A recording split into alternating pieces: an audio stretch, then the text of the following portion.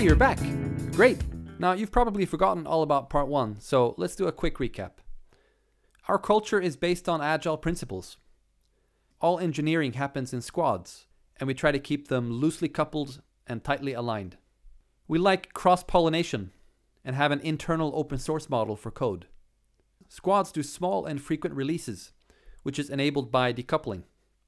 Our self-service model minimizes the need for handoffs, and we use release trains and feature toggles to get stuff into production early and often. And since culture is all about the people, we focus on motivation, community, and trust, rather than structure and control. That was part 1. And now, I'd like to talk about failure. Our founder Daniel put it nicely. We aim to make mistakes faster than anyone else. Yeah, I know, sounds a bit crazy, but here's the idea. To build something really cool, we will inevitably make mistakes along the way, right? But each failure is also a learning. So when we do fail, we want it to happen fast, so we can learn fast and therefore improve fast. It's a strategy for long-term success. It's like with kids. You can keep a toddler in the crib and she'll be safe, but she won't learn much and won't be very happy. If you instead let her run around and explore the world, she'll fail and fall sometimes, but she'll be happier and develop faster. And the wounds, well, they usually heal. So Spotify is a fail-friendly environment. We're more interested in fast failure recovery than failure avoidance. Our internal blog has articles like Celebrate Failure and stories like How We Shot Ourselves in the Foot. Some squads even have a fail wall where people show off their latest failures and learnings. Failing without learning is, well, just failing. So when something goes wrong, we usually follow up with a post-mortem. This is never about whose fault was it. It's about what happened. What did we learn? What will we change? Postmortems are actually part of our incident management workflow. So an incident ticket isn't closed when the problem is solved. It's closed when we've captured the learnings to avoid the same problem in the future. Fix the process, not just the product. In addition, all squads do retrospectives every few weeks to talk about what's working well and what to improve next. All in all, Spotify has a strong culture of continuous improvement, driven from below and supported from above. However, failure must be non-lethal, or we don't live to fail again. So we promote the concept of limited blast radius. The architecture is quite decoupled, so if a squad makes a mistake, it will usually only impact a small part of the system and not bring everything down. And since the squad has end-to-end responsibility for their stuff without handoffs, they can usually fix the problem fast. Also, most new features are rolled out gradually, starting with just a tiny percent of all users, and closely monitored. Once the feature proves to be stable, we gradually roll it out to the rest of the world. So if something goes wrong, it normally only affects a small part of the system for a small number of users for a short period of time. This limited blast radius gives squads courage to do lots of small experiments and learn really fast, instead of wasting time trying to predict and control all risk in advance. Mario Andretti puts it nicely. If everything's under control, you're going too slow. Alright, let's talk about product development. Our product development approach is based on lean startup principles and is summarized by the mantra, think it, build it, ship it, tweak it. The biggest risk is always building the wrong thing. So before deciding to build a new product or major feature, we try to inform ourselves with research. Do people actually want this? Does it solve a real problem for them? Then we define a narrative, kind of like a press release or elevator pitch, showing off the benefits. For example, radio you can save or follow your favorite artist. We also define hypotheses. How will this feature impact user behavior and our core metrics? Will they share more music? Will they log in more often? And we build various prototypes and have people try them out to get a sense of what the feature might feel like and how people react. Once we feel confident this thing is worth building, we go ahead and build an MVP, minimum viable product. Just enough to fulfill the narrative, but far from feature complete. You might call it the minimum lovable product. The next stage of learning happens once we put something into production, so we want to get there as quickly as possible. We release the MVP to just a few % of all users, and use techniques like A/B testing to measure the impact and test our hypotheses. The squad monitors the data and continues tweaking and redeploying until they see the desired impact. Then they gradually roll out to the rest of the world, while taking the time needed to sort out practical stuff like operational issues and scaling. By the time the product or feature is fully rolled out, we already know it's a success, because if it isn't, we don't roll it out. Impact is always more important than velocity, so a feature isn't really considered done until it has achieved the desired impact. Note that like most things in this video, this is how we try to work, but our actual track record, of course, varies. Now, with all this experimentation going on, how do we actually plan? How do we know what's going to be released by which date? Well, the short answer is we mostly don't. We care more about innovation than predictability, and 100% predictability means 0% innovation. On a scale, we'd probably be somewhere around here. Of course, sometimes we do need to make delivery commitments, like for partner integrations or marketing events. And that sometimes involves standard agile planning techniques, like velocity and burn-up charts. But if we have to promise a date, we generally defer that commitment until the feature is already proven and close to ready. By minimizing the need for predictability, squads can focus on delivering value instead of being a slave to someone's arbitrary plan. One product owner said, "I think of my squad as a group of volunteers that are here to work on something they are super passionate about." So where do ideas come from? An amazing new product always starts with a person and a spark of inspiration, but it will only become real if people are allowed to play around and try things out. So we encourage everyone to spend about 10% of their time doing hack days or hack weeks. That's when people get to experiment and build whatever they want, like this dial a song product. Just pick it up and dial the number of the song you want to listen to. Is it useful? Does it matter?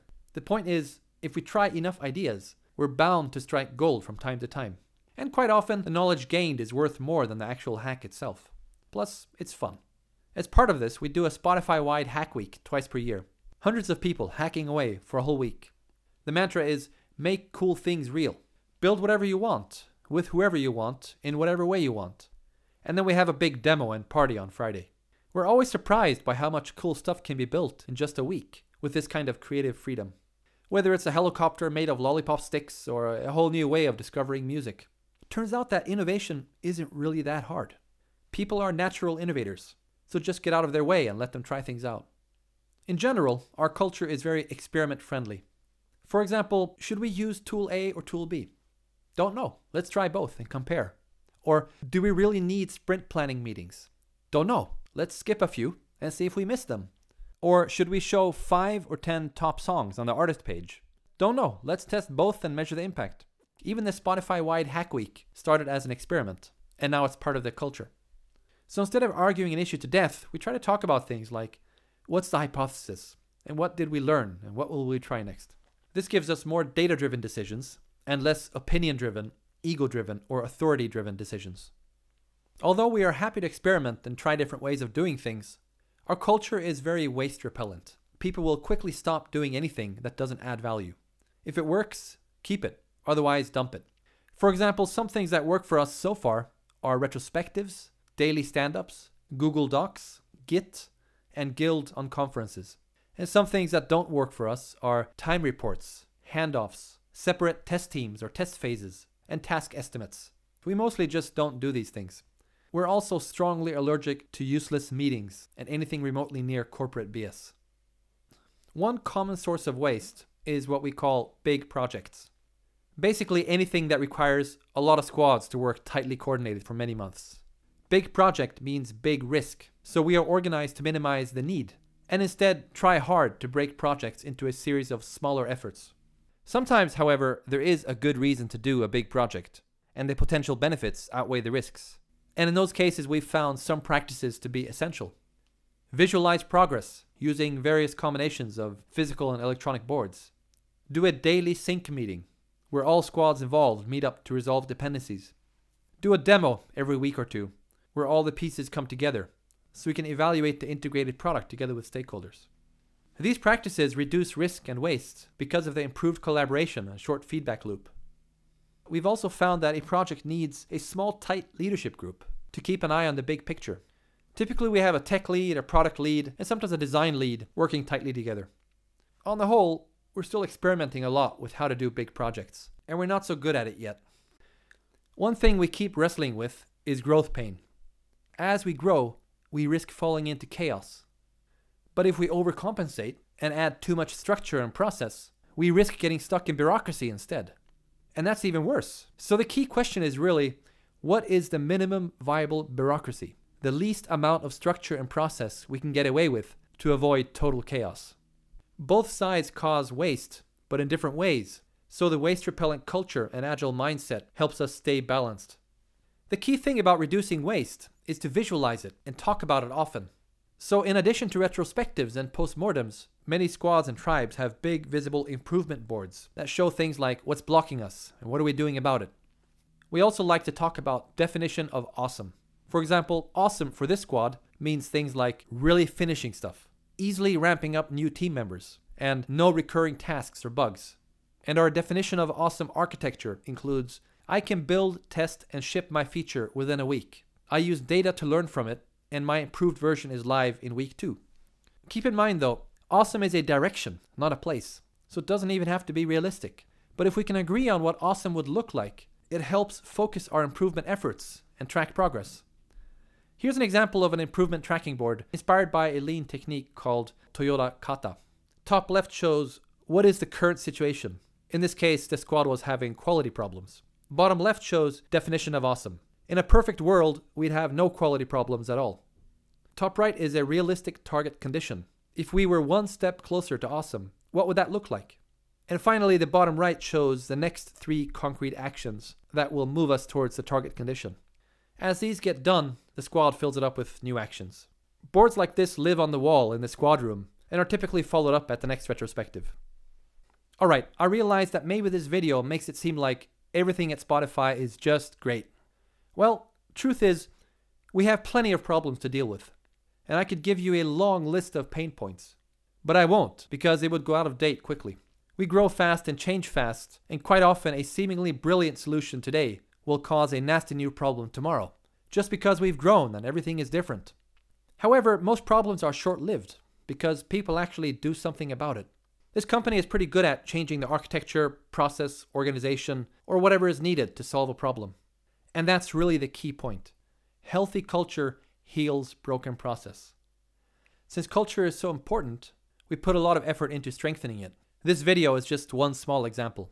No one actually owns culture, but we do have quite a lot of people focusing on it. Groups such as People Operations, and about 30 or so agile coaches spread across all squads. And we do boot camps, where new hires form a temporary squad. They get to solve a real problem, while also learning about our tech stack and processes, and learning to work together as a team, all in 1 week. It's an intense but fun way to really get the culture. They often manage to put code into production in that time, which is impressive. But again, failing is perfectly okay, as long as they learn. Mainly though, culture spreads through storytelling. Whether it happens on the blog, at a postmortem, a demo, or at lunch, as long as we keep sharing our successes and failures and learnings with each other, I think the culture will stay healthy. At the end of the day, culture in any organization is really just the sum of everyone's attitudes and actions. You are the culture, so model the behavior you want to see. That's it. We're done. I hope you enjoyed this story. Thanks for listening.